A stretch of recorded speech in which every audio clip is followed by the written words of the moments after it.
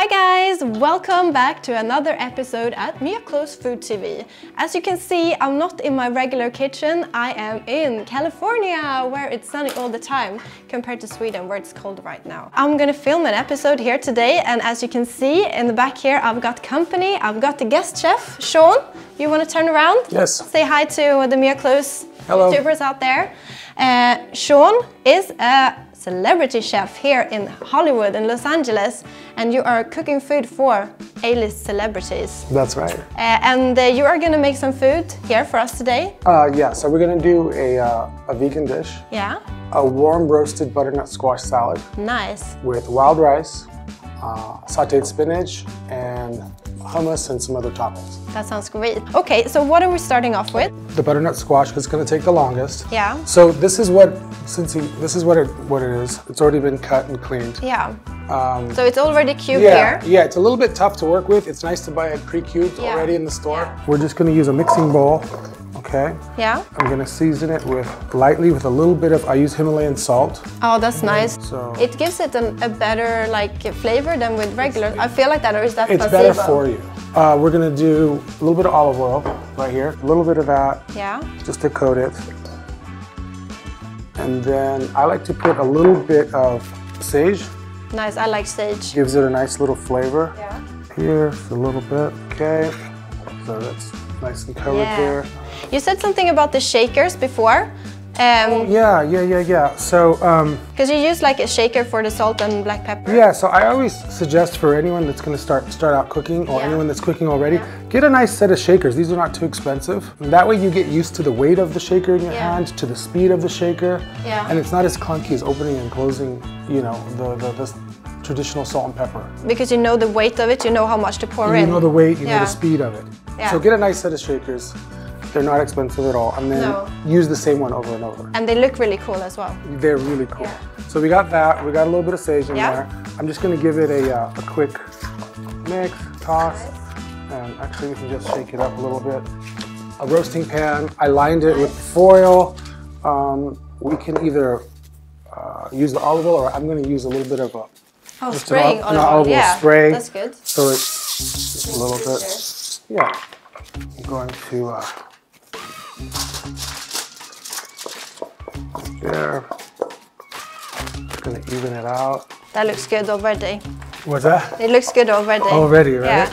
And then it's gonna go right into the oven. Yeah. And I've got it set. I like a little bit higher heat. I've got it at 425. Okay. Roast, 20 minutes.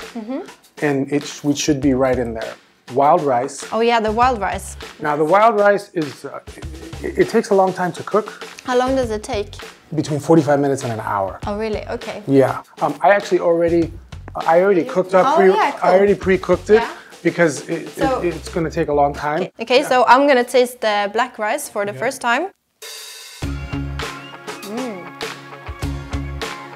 So I would suggest when you're doing black rice or even brown rice, a couple things you can do. Let me put this back. It's so good. It's got this really nutty flavor. Yes. It's so different to regular rice. I could just eat this with a spoon like this. Exactly. Actually. Yeah. So two things I would recommend with whether it's wild rice or brown rice. Yeah. You can either soak it overnight or soak it for a few hours to kind of soften the center, the germ, to kind of soften it, or at the very least toast it. I see. And when I say toasted, it's going to be in a pan. Yeah. You're going to put a little bit of butter or a little bit of olive oil. Yeah. And you're going to gently toast it, not burn it, but just a gentle toast, and you'll get that smell to start coming out. Let's do the dressing. Yeah. And we're going to do just a simple balsamic dressing. It's very simple. But for some reason, people are intimidated to make their own dressings. Like, I prefer making dressing at home. Yeah, I prefer that as well. And once you know how to do, I'm sure you know how to do it. It's so easy. Now, I'd like to show you guys. We're going to do a balsamic dressing. Okay, a nice Dijon mustard. Yeah. Okay, and then a good olive oil. And so what we're going to do is, we always start with a little bit of mustard. And I don't particularly measure. It's more fun to just, you know, I like mustard. I go a little bit heavy. Yeah. You know, a nice heaping spoon into the bowl. How long have you been working as a celebrity chef? Almost 10 years. Oh, really? Yeah. Did you always know you wanted to do this, or did you kind of slide into, like, how did you end up cooking for this? I grew up in the restaurant. I grew up in the restaurant business really? with family, and I got away from it for some years. Yeah. And then I was actually dating someone, and her best friend was cooking for, at the time, Nicole Kidman and Tom Cruise. Okay. And I said, what do you mean? And they said, oh, I'm a personal chef. I said, personal chef, what is that? I never heard of that. Yeah. And she told me, and I go, that is so cool. That is cool. To be able to cook in a house without all the stress of a restaurant. Yeah. So I said, okay, that's what I'm gonna do. And that's cool. And so it started there. So again, I don't measure particularly. Yeah. But if you wanted to measure, I would say, let's measure. It's fine. We can do start with 1 cup. Okay. This is going to be a lot of dressing. Maybe we want to start with a smaller portion. So 1 cup is about 250 milliliters. Yeah. So we're going to start with the mustard. Yeah. And then I like to do vinegar next. Okay. Right there, I like to add the salt. In the shaker, yeah. Yeah, before I add the oil. Yeah. And the reason I do that is because it gives the salt a chance to dissolve. That is a good point. Okay, so a little bit of salt, and then I'm going to give it a little bit of pepper. Okay, and then I'm going to give this a quick mix. But when you're working as a chef, are you making like breakfast, lunch, and dinner, or is usually it lunch and dinner and small late breakfast? And is it like every day you come and cook for them every day? That is so nice. I wish I had a celebrity chef in my kitchen every day. That'd be so cool. So one day, guys, it will happen. Now we're going to add the olive oil, and the trick is when you're adding the olive oil, you want to add it slowly. You want to add it slowly so it gives it a chance to emulsify. Because I think that's a lot of dressings, when I make them, the oil kind of separates. Yeah. Is that why you whisk it? You whisk it and you pour it slowly. I see. It's almost like when you make mayo. Yes. Yeah. Yes, exactly. Yeah. And then, so if I would have measured this, it would have been about 1.5 or 2 times as much oil to the vinegar. I see. But again, I don't usually measure. Yeah. I just go off of taste. Yeah. And I'm just adding slowly here. What's the most fun with your job? The most fun? Yeah. Well, it's fun to cook and see people's reaction. Yeah.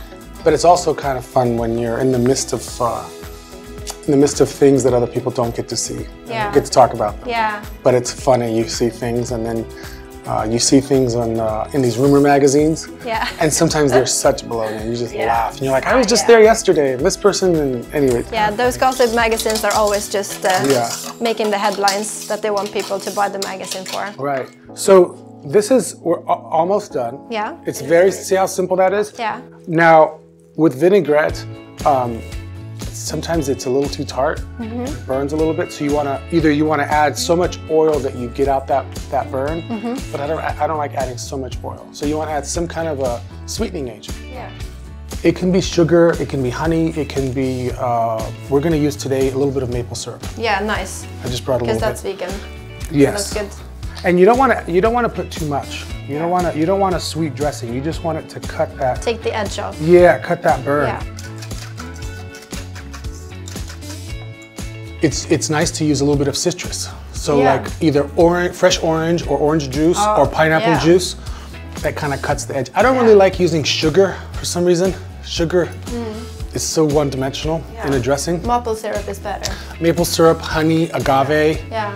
You know, the pineapple juice, orange juice, things like that. Most dressings are just pretty much 3 ingredients. I'm just gonna check on the squash. Yeah? It looks good. Are they done or they need to No, they're not done. So when we open the door, there's a little bit of steam coming out. Yeah. I don't want steam, we don't want steam. We want it to roast. Yeah. So we're actually gonna turn up the heat a little bit. So I'm gonna turn this up to about 475. Yeah. Okay, just to give it more heat. I don't really want that steam. You don't want it to be mushy. You want it to kind of start to toast a little bit on the outside. Maybe give it a quick little mix without mashing it up. And they're about cooked. They're cooked, but we want them to be a little bit more roasted. Yeah. I'm gonna give it a little bit more, a gentle amount of salt. I'm gonna put this back in. Yeah. And I'm gonna go even higher to 525. So then we're gonna do the spinach. Yeah. So I've got a large saute pan, and let's crank this this up. I should have turned this on. And sautéing is just like letting it cook without any oil or anything? It's with oil. It's with, it is with, it's okay, with oil. Cool. And that's just making it like softening it up? Yeah, but you want a little bit of sizzle. Oh, okay. You want a little bit of sizzle. I'm gonna give it a fair amount of oil, not too much. Do you think vegan food has become more popular recently? Have you noticed a difference? Yes. I feel like it's like a trend at the moment with especially celebrities. More and more people are asking for vegan food. Yeah, I think that's really good. Yeah, spinach here. Would you say that the people are eating vegan food for the health reasons more, or is it for like the ethical reasons? When you're cooking for them, is it like, oh, I want really healthy food, or is it, what's the reason? I think it's more for health. Yeah. But then once they're eating it, then they'll... Then it's like, oh no, it's for the by ethical. the way, yeah. it's actually, you know, yeah. better for the animal, you know. Yeah. It's more humane and that. I'm gonna let it saute a little and then I'll add some seasoning. Yeah. And it's very simple seasoning, just again, salt, pepper if you like. And then garlic, optional. If you want garlic, we can put garlic in. I love garlic. Okay, we can add a little garlic. And so since we're gonna add garlic, we're gonna add it a little bit later in the cooking process. Why? Because if we add it first, there's a good chance it's gonna burn and turn bitter. If you add towards the end, the garlic is gonna stay a bit more, it's gonna keep more of its flavor. Yeah. And you're less chance of burning it, because once it burns, it's horrible. Yeah. Can I try your shaker? Yeah, go right ahead. Trust yourself. That's like good. This? Yeah. Cool. Do you want to do pepper? Yeah. Go for it. Is it this one then? Yep. Yeah. Why don't you take over here? Okay. So let's put a little bit of garlic. Okay. You put it in, yeah. So we're doing pretty good, see, because there's not a whole lot of liquid in here. Yeah. See? Yeah, so we're doing pretty good. Yeah. We have a good high heat, and you don't have to really cook this too much. Keep the green, good flavor. Yeah. Okay. And then what we're gonna do is we're gonna put it in here. Good. Perfect. I think that's good. Yeah. I think that's about as much color as we're gonna get.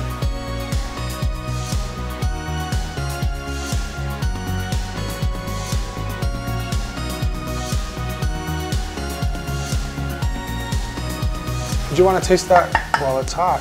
Do we have any more spoons? Yeah. Yeah, it's so good. Good, right? This is so my type of food. It's like all the vegetables, something that I've never had before as well, black rice. We have cashews, and we got unsalted, so we can control the salt. Exactly, I was thinking that. And these are roasted, yeah, which is great. If they're not roasted, you can roast them just in a dry pan. We have cranberries we're gonna put in there. Yeah, oh, that's so exciting. And then you can also use goji berries. Goji berries are really nice. They're quite expensive. They're hard to come by. Yeah. So cranberries is a nice substitute. And then we have some hummus, right? Obviously we can make hummus at home. It takes a lot of work. Yeah. So it's nice to be able to pick some up. This is a really good brand. Yeah, we're gonna take some wild rice right here into the bowl.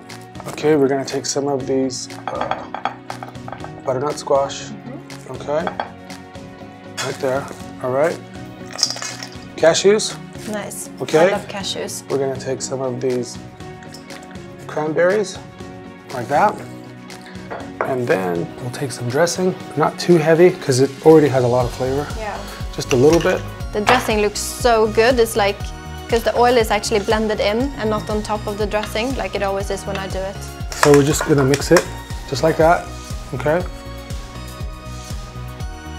And it's actually a quite filling dish. Yeah. And so you don't want to go too big a portion, okay? So we're gonna start with a bed like that. Yeah. All right.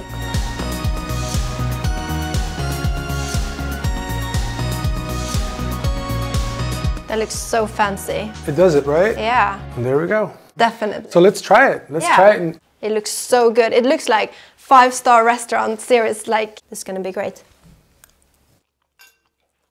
It's really good. The wild rice, which I love, something new for me. The butternut squash is like, it's kind of almost like a bit creamy. Yes, and slightly sweet. Yeah. And it's slightly sweet. Together with the cranberries, there's also adding like another dimension, and the crunchy nuts, and the hummus, and the vinaigrette. Yep. It's really good. You guys should try this at home. Guys, do you want to come and have some food? There is like a crew here behind. Yay! Okay, do you want to dish them out some food? That's great. I'm gonna eat more of this. So, I'm gonna say goodbye to you guys. Thank you so much for watching this episode. If you liked what you saw, make sure you hit the like button, right guys? And subscribe to my channel.